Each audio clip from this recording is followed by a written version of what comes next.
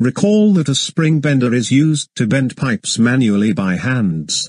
So, they cannot make accurate bends. We will look into a more advanced pipe bending tool called a ratchet bender. A ratchet bender is a tool used to bend pipes at a desired angle. They can bend the pipe up to 90 degrees.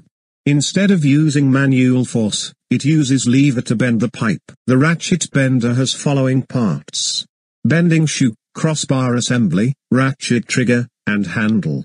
Let us look into each one of them. The bending shoe of the ratchet pipe bender is used to shape the pipe in desired angle.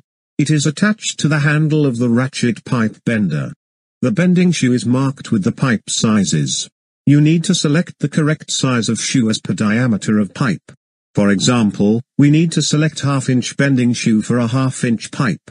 This will ensure the pipe fits inside the shoe. Crossbar supports the pipe during bending. There are two side blocks that are mounted on the crossbar. The ratchet handle has a square metal bar. Bending shoe is connected to these metal bar. Let us look at how to use this tool to bend the pipe.